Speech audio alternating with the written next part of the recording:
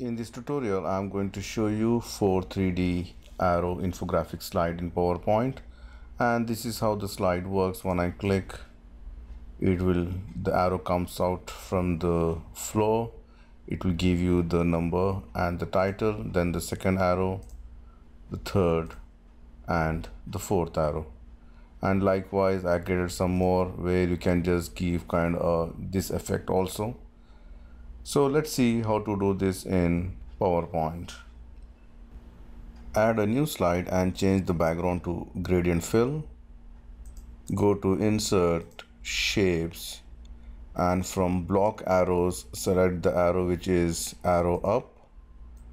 Draw the arrow this much size. Shape outline, make it no outline. Right mouse click, go to Format Shape, go to Effects, click on 3D rotation. Under presets, I'm going to select which is isometric right up, so it turns something like this. Then go to 3D format and increase the depth, maybe this much. And if you'd like to change the lighting effect, you can change it whichever way you like. Let me just increase the size of this arrow. Select the arrow and just increase the size. Maybe this much size is okay.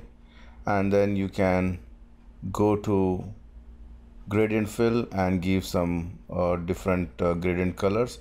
So type, I'm going to select a linear here, and this two stops. The first stop, I'm going to give some dark colors or gray color, and here somewhat light color, or you can choose your own colors there. Then go to Insert, Shapes, select a rectangle, draw a rectangle maybe this much size. Shape outline, make it no outline, and go to Effects. Under 3D rotation, I'm going to select this one which is isometric top up. It comes something like this. Go to Shadow and give some shadow effect, maybe this one, and increase the distance and change the color to some dark colors, something like this. And let me just zoom it, bring it here exactly. I'm just going to increase the size and send to back. So you can see here that arrow is coming out from that kind of a hole. It gives that kind of a feeling. So you can see here. Now I'm just going to select all and press Ctrl D to duplicate and put this here. Let me just move it. I'm going to select all. Let me just move it here. And this one, I'm going to increase the size.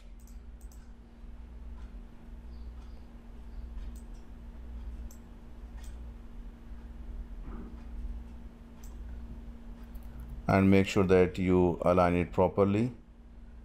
Let me just reduce a little bit.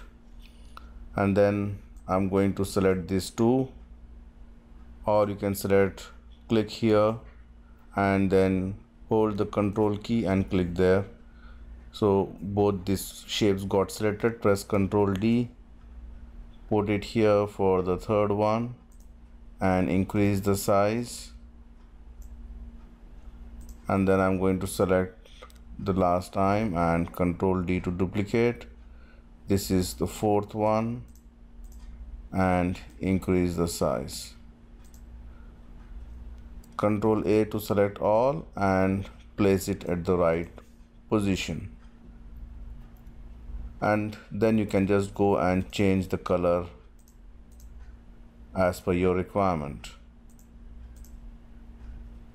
So like this, you can just change the color.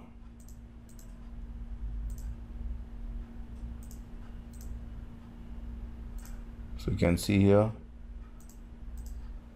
And this one, I'm just going to give some different color.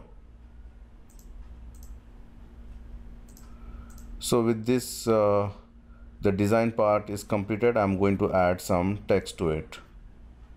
Now let me add the numbers here. Go to insert text box. I'm going to type 01, make it center aligned, change the font as per your requirement, increase the size, make it white color, and bring it here. So this doesn't look good. So there are two options here when I go to the format, shape options and text options.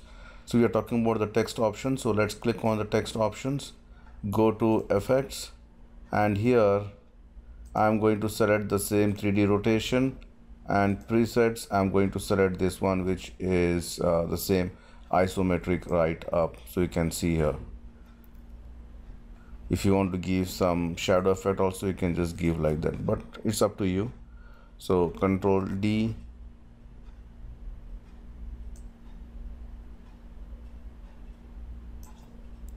Control D, and Control D. So just align it properly. So then this will be 2, this is 3, and this is 4. Now let me just add some text here.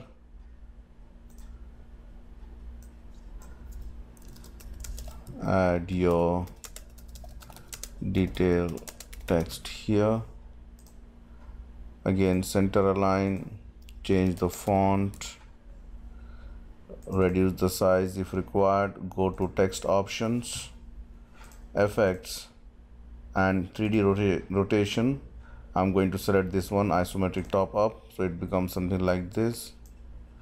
Let me just reduce a little bit. Yeah, so you can see here, Control D, Control D, and the last Control D, and make sure that it is all aligned properly.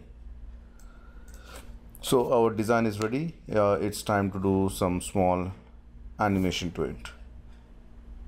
So before adding the animation, if you feel this arrowhead is small, I can just select this arrow, and can you see here there are two small orange points. So I'm just going to select the orange point which is on top, and I can just drag it so that automatically the arrowhead has increased. You can see here.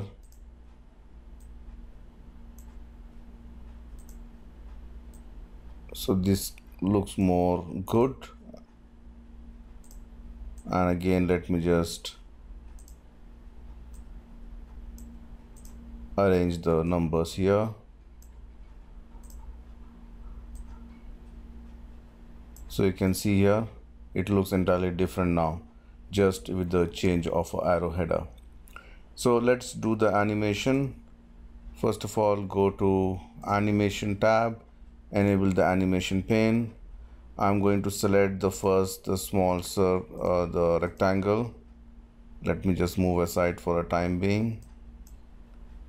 I'm going to select the rectangle and use the wipe effect. You can say from top, and then this arrow should come. I'm going to group this with the number, select both of the object and Control G to group it. So let me just group, select this one and the number, Control G,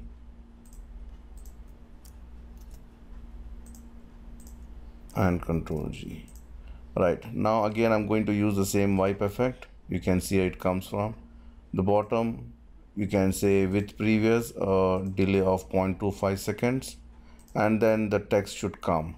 The text again you can give the wipe effect, and this should happen with previous. Let me just put it here. If I play, it comes something like this. So likewise, we can just do the same activity for the other. So I'm just going to select this one, Animation Painter, click on this, then select this, click on this, and then select this, click on this text, and place the text at the right position. So if I play, and you can do it the rest.